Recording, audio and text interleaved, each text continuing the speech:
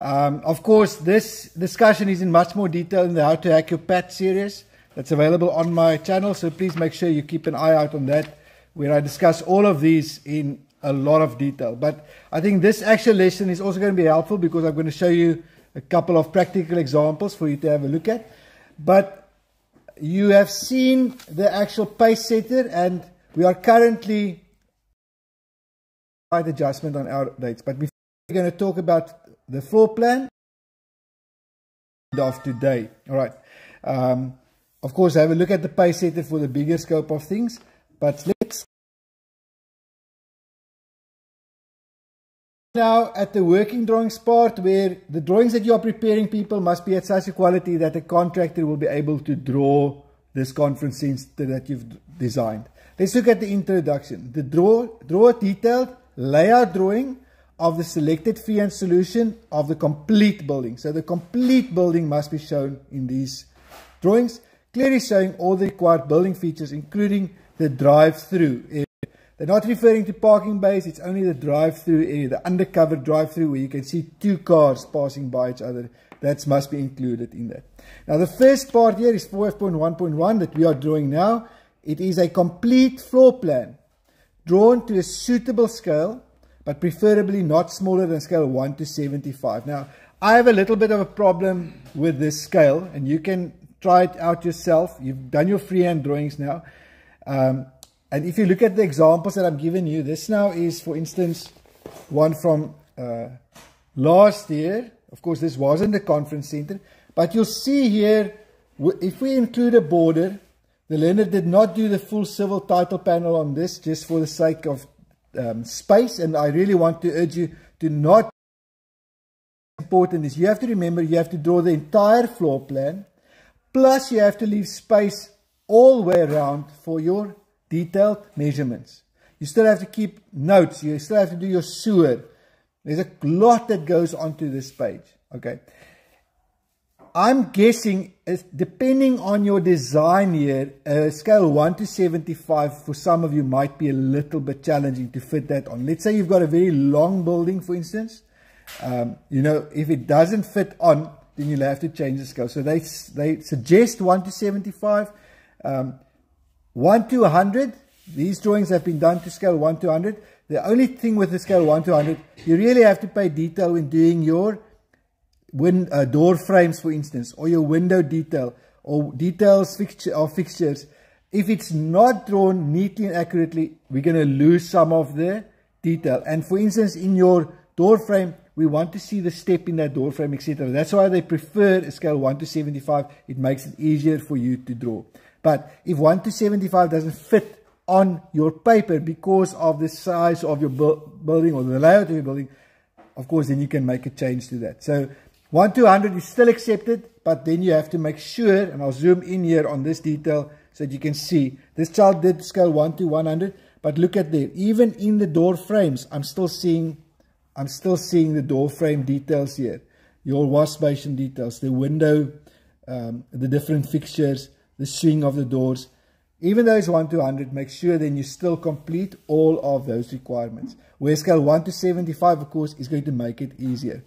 I'll remind you now how the scale works.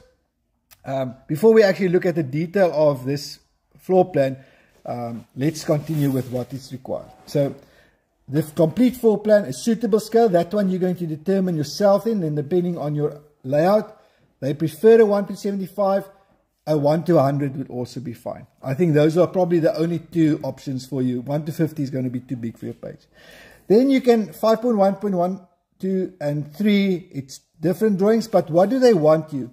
They want you to include the following on all relevant views or all relevant drawings. So this is specific to the floor plan. You have to show all exterior features. So in case you have the drive-through and there's the outdoor light in that drive-through, that's the external feature. You have to include all doors and window detail, all right, on this floor plan. All window and door frames must be shown in the 2 elevations. That's when you get to the actual 2 elevations. The roof detail needs to be shown in this floor plan, including rainwater items and roof lines. So if you look here, there's the roof line indicated on this floor plan. That's what they're referring to. Okay, external features, those outdoor lights, for instance. And this was, of course, a different design, but the outdoor walkway, the rainwater items, that was all indicated for you. Remember that all rainwater items and roof lines.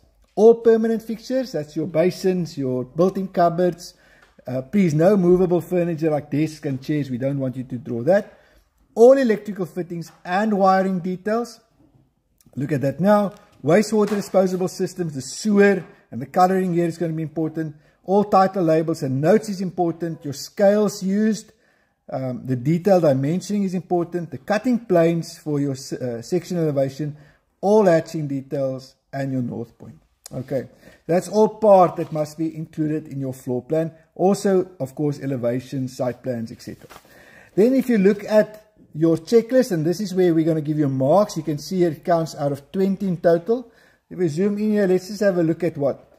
Does your eventual floor plan correlate with the selected freehand solution and the selection process summary? So that's important. The floor plan that you've drawn in the end, is it clear that there's a link between that and your elevation of your freehand concepts and your selection process that you followed? Okay, so the revisions that you propose, for instance, is it included? If you had no revisions, then that floor plan must look exactly like the concept that you've chosen.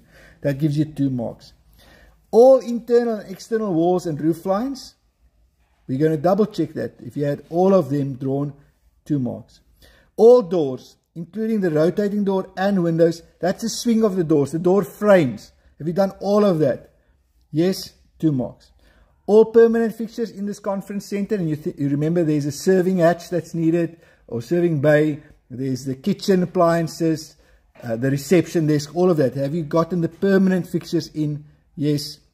All electrical fittings and wiring detail, and in your actual design brief, they refer to the quality of your electrical fittings, so keep an eye out that that's going to be assessed. I'll show you some examples now. Wastewater disposal system, the sewer, is it indicated and correctly colored? Title labels and notes, detailed dimensioning. You can't have any dimensions left out here. That builder can't ask what's the size or length of this wall. All of that must be included. If you include all dimensions and it's correctly done according to SANS, 2 out of 2. Hatching detail, that's for the walls, and the cutting plane, is that included? Suitable scale selected and correctly indicated, as well as your north point. Okay, let's look at the actual examples here. And remember, again, this is an example of previous year work, so it's not the same design as yours, but I want you to look at the different parts here. So let's start on the top with our detailed dimensioning. So the closer measurements, that's the first ones, and then the further measurements, that's second, and of course lastly is the overall measurement. So just pay attention there.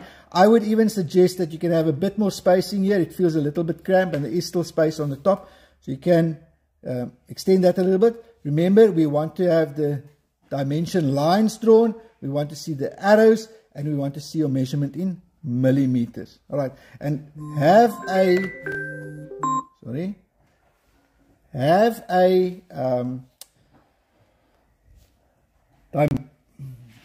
sorry for that flip. Let's flip it back. I hope that didn't mess up now. Glory. Okay. Okay, let's zoom back in. Sorry for that interruption. Okay, so let's look at continue looking at the dimensions there. All right, so all the dimensions. You can also in your side notes, let's say for instance you don't say the dimension of the outer wall or the internal wall, you can just in the side note say outer walls, cavity wall 270 or inner wall 110, not plastered, or whatever you want to do there. Okay, then your light fixtures, external wall light fixtures indicated, 2A switches. If you have fluorescent tubes, specify the tubes, how many tubes, the wall inputs, how these connect to the different switches, all of that's going to be required. External lighting. Then you have your roof line here. Of course yours will look different than that, but make sure you insert your roof lines all the way through. If you have an overhang there. Right, in my community tab on YouTube, on HowToEGD, in that community tab, if you scroll down through those posts, I've actually done roof lines for your drive-through. I've also done the rotating door. There's actual examples for you to look at. So please don't say I don't know how to draw a rotating door. It's given there. Okay. Then you have to have your cutting plane according to, you can add this cutting plane at the end once you've decided on your section elevation. So, but that's going to be part of it. Your hatching here is going to have to be part of it. Internal and external doors. Make sure your reception desk is labeled. Make sure all your rooms are labeled with regards to designation and, of course, finishing of the floor. And then your north arrow correctly drawn. And let's just look at the sewer here. So your sewer, that's going to be in brown. You're going to have your inspection eyes. You're going to have rodding eyes, direction to the existing manhole. The fall of the sewer should be added in here. Okay, that's great, straightforward. Then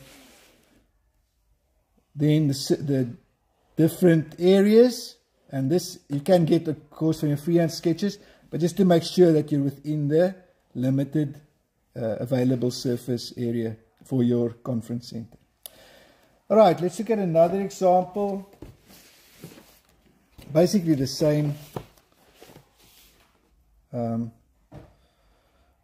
Sewer lines indicated. This learner could have added inspection chamber, rodding eyes, that was missed here. But the standard of these floor plans are going to need to be to a high quality. Show you one more example. Okay, if you want yours to feature in next year's HowToEGD series, make sure you draw it nice and dark so that I can clearly see it and get it right as far as possible. Alright, any questions on the actual floor plans and how to do it? I'll zoom out for this last one, just for you to again see the bigger drawing. So it's one page with a complete floor plan. At the bottom you have your name, title of the drawing, scale, and the date of completion, and your page number. Right, any questions? This drawing, if it's done correctly, it's going to set you up for all your other drawings and your elevations. The one thing that I wanted to remind you on was the scale. So let's say, for instance, in your freehand concepts, you have a room. Okay, I'll just draw a quick room here. Let's say it's one of the smaller units. There's a window there. Okay, I forgot the door now. Okay, I want to draw all of that detail with the hatching. Alright. Okay, so in your freehand concept, this is 6 meters, which is 6,000. And this one here is, say, for instance, 5,000, which gives me a total 30 square meters. Are you with me? Now you draw this to scale 1 to 75. How do you get to that scale? Help me out with someone with a calculator quickly. Who's got a calculator? Okay. So you're going to take, for instance, that 6,000. If you're using scale 1 to 75, you're going to divide that by 75. And that equals, who's done the sum? 6,000 divided by 75? 80. So then your actual line that you're going to draw on that page is going to be 80 millimeters. Alright? There it is, 80 millimeters. If it's drawn scale 1 to 75. So I take the 75 and I divide it by the measurement. If I draw that same drawing and I'm drawing it the scale 1 to 100. Oh, sorry. Not 1,000, 100. Alright? Look at how much easier it is. That, I don't even have to make a calculation. That's going to be 60 millimeters. Alright? So you see the difference in size between 1 to 75 and 1 to 100. Alright. So you'll have to go check. If you do 1 to 75 and your total, you know almost now what's your total length and width of your conference center. Check that total length. If it then 1 to 75 fits on your page, still with room enough to do the measurements, by all means, do 1 to 75. But if there's not enough room so that you have a full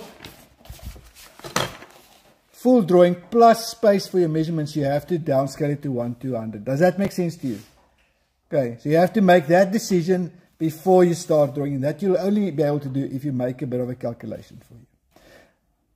Good. All right. Okay, please check the community tab for a review of the drop-off area, how example you can draw that, as well as your rotating doors with the two swinging doors. There's another example on that on the community tab. Right. Okay, thank you so much. Now it's your turn.